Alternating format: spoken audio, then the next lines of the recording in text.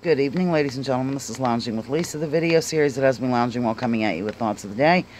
And Zoe is over there. I just want to show you what I did, what I finished today and stuff. So, I finished this.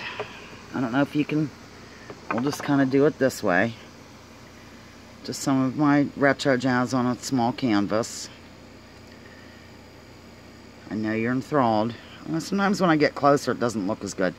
And then I put a quarter here to show the sizes of these. Now, this is the one that I showed you the other day, yesterday.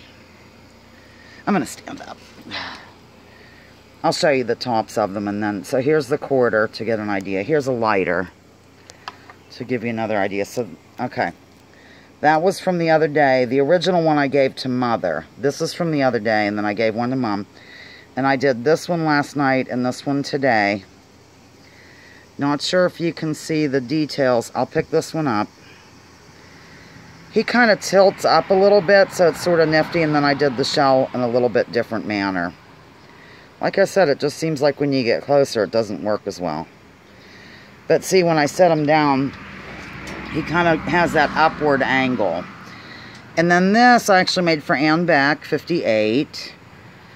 It's probably close to a quarter, but, you know, a little bit bigger. And it has a magnet on it now, so. These are painted on like a glass type thing.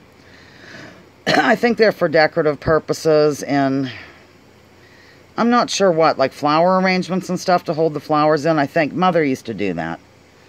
I just don't feel like it's a very sharp image from the phone.